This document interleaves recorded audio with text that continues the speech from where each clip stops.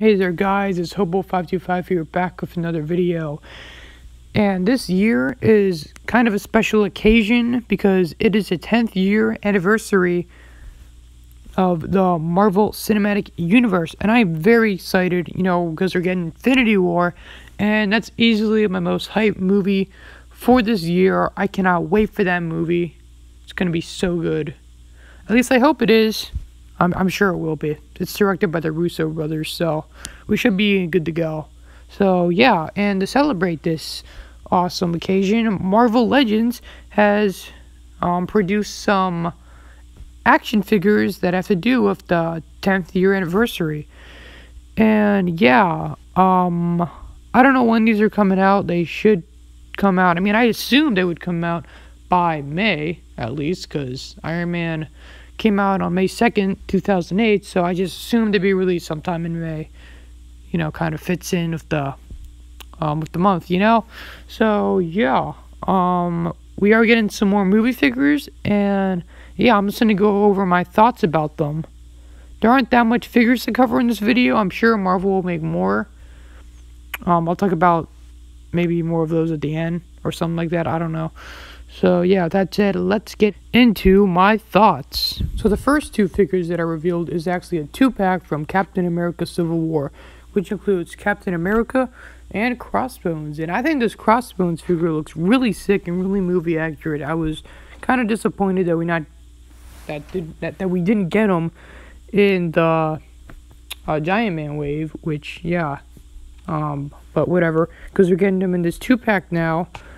And we do get a Brock Runlow head sculpt, and it's his head all jacked up from the Winter Soldier movie. So, yeah, that's pretty cool. I'm glad they included that. They also have Crossbones gauntlets, which looks pretty cool. That's very well sculpted. So, yeah, I cannot wait till this figure comes out. We're also getting a Captain America repaint. And yeah, that's why I'm not very excited about this 2-pack. I wish this 2-pack wasn't a 2-pack. I wish Crossbones was just separate, because this 2-pack is probably going to end up costing about $50, if that's $25 per figure. And I already have 2 Civil War Captain Americas, a battle damage one from the 3-pack, and just a regular one from the Giant Man wave. Yeah, I know they kind of had to include Captain America. Like, if they're going to make a 2-pack, Crossbones is mainly a Captain America villain. So, yeah, why not have Captain America in the 2-pack? But, it's just a repaint of the one I already have. I mean, it is better. I do like the figure better, but I already have 2, so I don't really need another one anyways.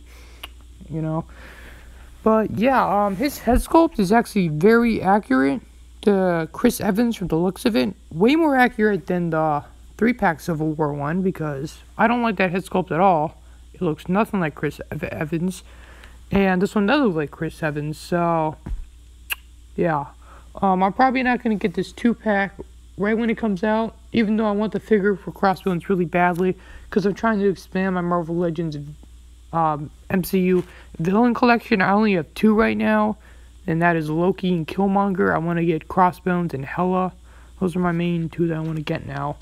That Crossbones is revealed. So, yeah, but I'm just gonna be getting this 2-pack when it's very cheap on Amazon, like the Star-Lord and Ego 2-pack. It was at one point it was $13. I don't know why I didn't get it, but whatever. If this is ever $13 or $20, I don't want to pay $50 for this if I'm gonna get the same figure, or I might just get Crossbones separate on eBay, because I really don't want this 2-pack because that is Captain America. I don't want to spend a bunch of money for a figure that I already have 2 of. So, yeah, that was my little rant there, but it makes sense because this is my thoughts. So, yeah, on to the next figure. So, we are finally getting a Mark 7 Iron Man, which I'm very hyped to get. I really do want to get this. I probably won't buy it right when it's out because I already have Mark 46 Iron Man. Well, technically I have 2 because, one from the Giant Man Build-A-Figure and then another one from the 3-pack. But I actually like this figure a lot, and it's a different armor, unlike Captain America, where it's the same suit. So, yeah, this figure looks way better than the Mark 46, mostly because of its paint. I love that paint. The paint apps on this figure are great. I wish every Iron Man figure was like this, because I don't really like the paint apps on the Mark 46 figures that I have. They're not really like metallic enough. Like this metallic paint pretty much makes the figure.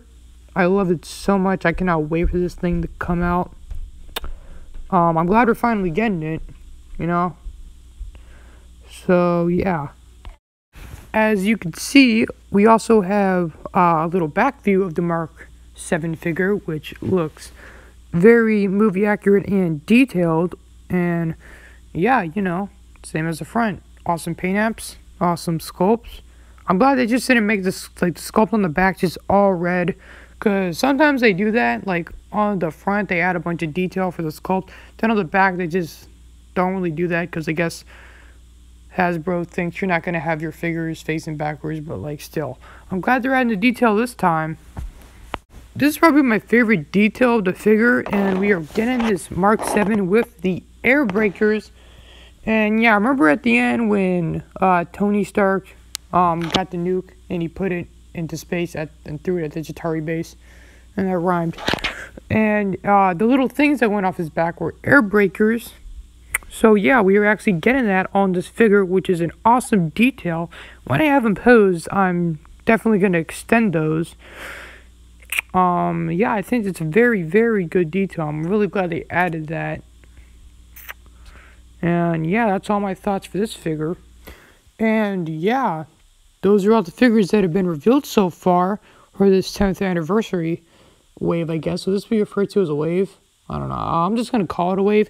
I do hope we get more figures. I mean, I'm 90% sure we are. They're not just going to release a 2-pack and a Mark 7 Iron Man for the 10th anniversary of the MCU.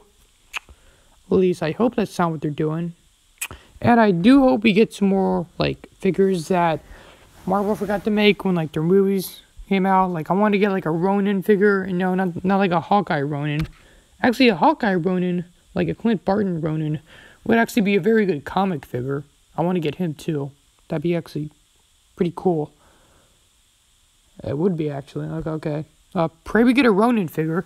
And I do hope we get the Ronin from the Guardians of the Galaxy movie. And we get a Yellow Jacket from Ant-Man. Yeah. So, those are my thoughts on this wave. You know, I think it's a pretty good start. I hope we get better figures soon. I'm, like, semi-excited for it. Like, that Iron Man is not, like, the most wanted figure I want right now, because I already have another Iron Man. I will get him soon, but I'm gonna, like, focus my money on characters I don't have, and then I'll get different versions of the characters. And I'm not really excited for that 2-pack. I'm just gonna find the Crossbones on eBay.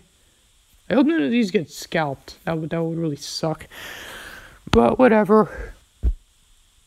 I think that's everything. Yeah. Well, please like and subscribe if you want to see more videos. I'm probably going to make more videos anyways. Yeah. Hobo55 out.